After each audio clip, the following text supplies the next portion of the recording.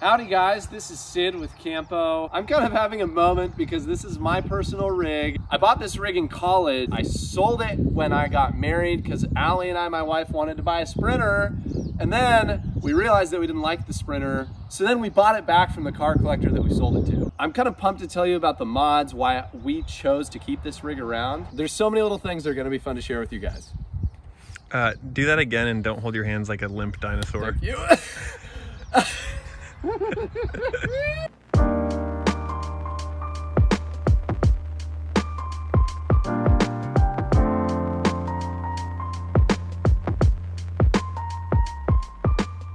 First of all, take a look at this photo of my wife and I sitting in this rig on our wedding day. Pretty sweet. We fell in love in this thing. That's kind of how we like to say it. So when we sold it to a car collector who just collected Volkswagen Vanagons, we were pretty heartbroken. We knew that we needed something more reliable. We were driving like thousands of miles for work at a time. My wife's a wedding photographer, so we were going all over the Western United States. That was kind of our original, like, the Westies break down, we need reliability, we're getting a Sprinter. When I originally bought the rig, it had 138,000 miles on it. I bought it from the original owner. Super sweet couple. They actually cried while I was driving it away. Obviously there's an emotional connection which kind of ties everybody to a Vanagon in some sense. It's always hard to leave, even if the thing burnt up on the side of the road while you were driving it. It's never easy to say goodbye. So we didn't. We sold it to this car collector. We bought it back. Once we bought it back from him, we really started taking mods more seriously. I wanted to keep it all original. I didn't want to add big wheels, a lift kit, all this stuff, because I just liked the vibe of the original stock Vanagon. But then it became this kind of practical thing where bigger wheels and tires are actually safer. There's actually more traction. You actually need a full-size spare. You need a roof pod because you're trying to put all your camping gear in here and it just doesn't fit. So, tons of mods. First of all, this one will change the game. Subtle to some of you, not so subtle to others. This is cruise control. A lot of the rigs didn't come with cruise control. I actually added this one. Cruise control was an ad that we did last summer, and that was absolutely essential because I actually, in the seated position in the Vanagon, my foot, see, I sound a little soft when I say this, you guys, but I started getting a really tight hamstring to the point of where I couldn't like do hikes comfortably and stuff because my foot was always on the gas pedal. So we got cruise control so that I could like stretch out and put my leg off to one side. Sometimes I drive like this just to keep the style right. I've actually done this before when the road's kind of open. I don't know. You can kind of interpret your own path here, but ultimately, cruise control in this rig lets you do your thing. Over here, I've got a hole that's waiting for another switch. I did this little mod in college expecting to put a light bar and spotties. I just went with the spotties here, you guys. So that's little LED spotties on the front.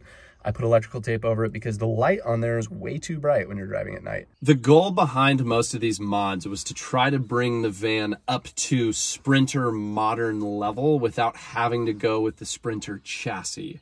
So we upgraded the stereo so we have nicer audio. We upgraded the speakers so you just get a better balanced sound system. We like listening to music while we drive, so that was really important to us. The little creature comforts really mattered. So you know you're driving a classic car when you can run the car without the key. I had that realization driving up Highway 1 and I just took it out and then I was staring at it and we were still driving down the road and then I was pumped because it was like, this thing is officially a classic now. It's kind of a funny story, actually. Volkswagen, in all of their advertisements, showed 4 people dining in this rig comfortably. That's just not possible. I'll show you, but, you know, it was wishful thinking on their end. We got an extra 50-watt solar panel here that folds up, stows behind the seat, cutting boards. You think, oh, this thing's gonna swivel just great. I'm excited. 4 of us, it's raining, we're all gonna be able to just, you know, hunky-dory, be in this thing, and yeah. You sit here, and your rib cage is just kind of jabbing into the steering wheel the whole time. Even if you have a newer model Vanagon, the steering wheel is a little smaller, but it still just gets in the way. It can't actually swivel all the way around. So the elephant in the room that feels like an elephant when you're in here is the fridge. A lot of people add an extra fridge in the Westies so they can ditch their normal fridge. We didn't do this for a long time because the normal fridge actually worked great. But this sucker's just got a lot more capacity. It's a lot more efficient when you run it off the batteries. You don't have to worry about propane and all that good stuff. These things are super durable. You can get them dirty, you can get them wet. This fridge is just gonna last you a lot longer than the normal Amazon brand. We don't feel weird about putting it out in the dirt or in the sand, and I've actually left the cord long enough so that we can do that when we're camping at a spot. We can just pull this thing out, have all the living room in here. We've kept the galley pretty stock. This is actually the main reason why we came back to the Westfalia, because this galley setup is just so perfect. The height of everything, the layout, the double burner cooktop, the sink. It's the perfect size for 2 cast irons. It's got your silverware drawer. We've got all of our pots and pans and cups that fall around, and we like putting these things in between everything. They're little traction pads that you can buy on Amazon, but they just help things not rattle and they don't slide around on washboards. And this is where the factory fridge normally goes. However, we've got a toilet in there now, and then we also have another shelf on top. We usually put our toiletries and stuff in there. This had so much storage when you ditch the stock fridge. I love this bamboo table. I modeled it after the same table that came with it. I just used the old table as a template, and I made this out of 3/4 inch bamboo. I put a nice 1/4 inch round over on it. Just adds a fun little warm pop to the rig. We mounted a fan here because we both love gray noise while we sleep, but these Siroccos are just stellar. You can point them in any direction. I can blow all the cooking stuff out the window if I want to. It's a super nice fan to have, and it consumes almost no electricity, so it's just like kind of a no-brainer. Under the seat, I've got a West Marine 100 amp hour battery. I've got a Blue Sea ACR. This is a battery isolator so that when the car's running, I can charge this battery off the alternator, but then it separates itself. I also have a little shore power plug that I wired in with a little $20 Amazon trickle charger. I used a really cheap battery isolator at one point, and we were driving through Montana, and all of a sudden I was looking at my battery voltage, and it was just plummeting. And then I started smelling this like burning smell. I lifted the seat of the bench up, and the whole thing was like just crazy hot, and I got hit with like this oven. It was like boiling hot in here. And this thing, I swear the components inside were red hot, but they almost ignited this plywood. The finish on the plywood actually started to melt and bubble a little bit. Kind of scary. Don't use a cheap isolator. Go for something a little nicer. This is a smart charger, so it actually will cut the batteries off when they don't need to be charged. Last year, we installed a Webasto Airtop 2000 STC with 0 regrets. This thing keeps it 70 degrees in here, no matter the conditions outside. We've camped when it's freezing outside, below freezing, with the top up, with friends sleeping up here, and all of us were super comfortable. It was 70. Underneath the table, there's 2 storage compartments. Everybody knows what these are, but we've got some snacks in here, and we've got the water tank access in here. This storage is actually crazy deep, and then this one's fairly deep. You can pack so much food in here. You can go off-grid for at least a week, no problem. And then the water tank's 15 gallons, so, you know, if you're just using it for drinking water and occasional dishes, you can go a long time. There's a full-size closet, which is a little bit of a waste of space. It was nice to have, definitely not necessary. Kind of wish it wasn't here so that we could have more bed space. I don't think there's a better bed setup than the Westfalia folding bed. You ready for this? It's crazy. Done. So the bed is a little bit bigger than a twin. It's closer to a full, but it's not quite as long. So it's tight, but it's also cozy. Kind of depends on how you look at it. You gotta have the right perspective. You guys, you can sleep 4 people in this thing, which a lot of people know, some people don't. Kind of blows me away, but I'm gonna go up here, take a nap. You gotta do a couple things first. These hinges always just rattle like crazy when you're on the road, so I stuff some paper towels in there and it solves that problem. Oh. This bed up here is actually bigger than the one downstairs, so some people end up using this as their primary bed so that they can leave the bench downstairs. Unfortunately, this is a 2-inch pad where downstairs is 4. This ends up being a little bit less comfortable than downstairs, but still, there's just tons of room up here. It's pretty nice to be able to have sleeping for 4 in such a small van. I threw a 30-watt solar panel on the roof, more to be a trickle charger than to really keep the batteries fully up and alive when the fridge was plugged in.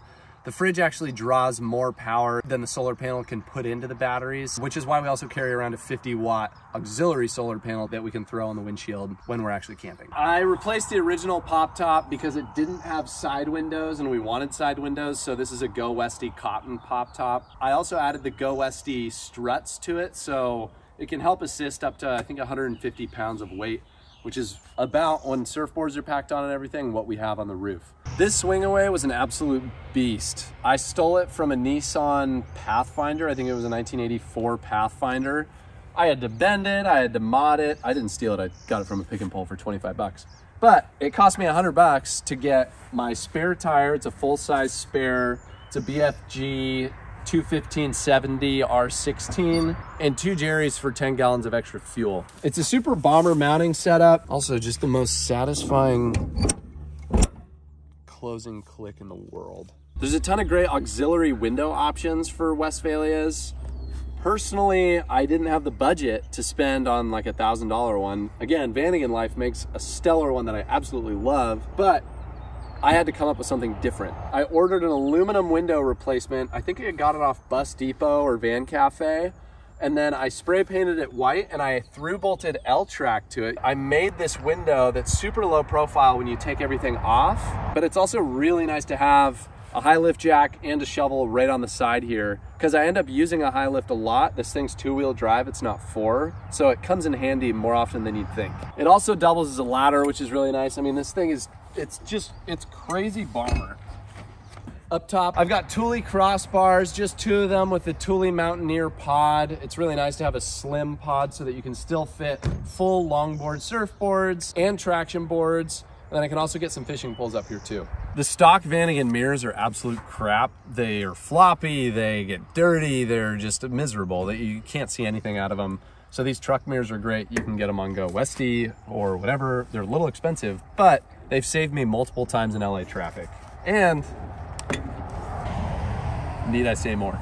I put an 1.5-inch lift on here from Go Westy. They sell some really sweet springs. They set the whole stance a little bit higher. It makes for the same amount of travel, but more off-road ability. Inevitably, Westfalias are gonna be heavier on the left than on the right because you've got a water tank over there, you've got your galley cabinet over there, you've got a bunch of stuff over there that's weighing it down. I had to trim out the driver's side spring about 1 inch to fully space everything out so it sat level. Pretty wild, but also cool that they sell spacers so that you can do that and make sure that it's riding totally straight. So the front of the rig, we've got this bull bar that's really just for show, you guys. I don't think that would stop a deer, but I got it for free, so I put it on. I found the antler while I was hiking. I believe it's from an elk. I guess it's cool. I just threw it on there because it fit. There is something different about the Vanagons, about Westfalias, just Vanagons, old Volkswagens in general, that can't be replicated with a modern Sprinter. Even if you're getting an older Sprinter, you just still don't get the same thing. And that thing is, and it is untangible, but it's the vibe. You will not experience driving next to the Pacific Ocean on a windy, beautiful road the same way in this car that you would in a Sprinter. A Sprinter, you're gonna be, you know, your AC's blowing, you're just kind of in your zone, you're doing your thing. Another Sprinter passes by and you're like, sick rig, yeah, nice, all right, cool, yeah, sweet, yeah, cool. But in the Westfalia, you're fighting the wind, you're constantly engaged, you've got Mac DeMarco playing on the stereo, you're in the zone, you're vibed out, you got your shades, you got your marine radio telling you what the weather's doing, and then a Westy passes you or any other old Volkswagen, and they give you a huge shaka, you give them a piece, you honk, you flash your brights. That can't be recreated.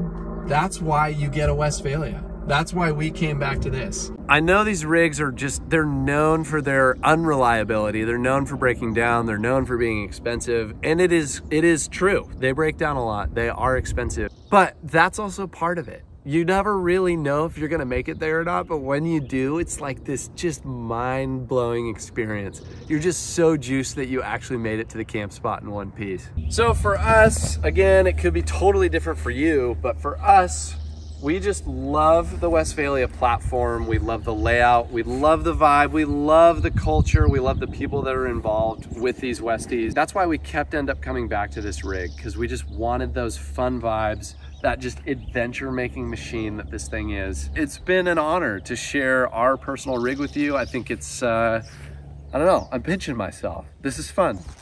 I hope you guys enjoyed seeing it. I hope you get some inspiration, and let me know if you have any questions.